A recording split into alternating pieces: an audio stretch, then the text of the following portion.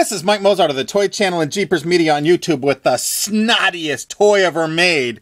It's Talking Gooey Louie the game. That's right, they made a deluxe version of Gooey Louie. Louie's brains and eyes pop when the special Gooey gets picked. This really tickles. Pick me a winner. This is so gross. Oh my lord, and here he is. This is a deluxe version of an earlier one that was flat. In this one, you put the Gooeys, which are his snots, into his nose right there.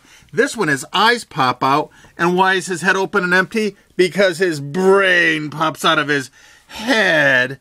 And these Gooeys go in his nose like this. You shove all the Gooeys in there. And there's one Gooey attached to a special trip mechanism. Let's close that. You push his eyes in, and now you insert his brain. Oh my god. And the worst part is, you turn it on and it makes noise. Loud, obnoxious noise by this switch on the bottom. And all it does is that noise. Let's get moving. Now, if you were in an apartment with thin walls, what would the neighbors think's going on in the next apartment? I mean, really. So anyway, let me pick a couple Gooeys. Hope I don't make him sneeze. Oh, I got one Gooey. And the kids take turns pulling Gooeys out until he pops. Which Gooey will make him explode? Oh, maybe that's it. This really tickles.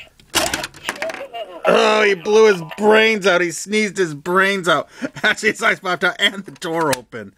The fun game of Gooey Louie. Do you think this is win or fail? It's actually a lot of fun to play the stupid thing.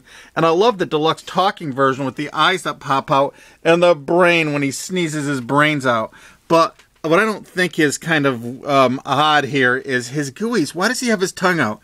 Is he eating them and he thinks they're tasty? So do you think Gooey Louie is win or fail? This has been Mike Mozart of the Toy Channel and Jeepers Media on YouTube.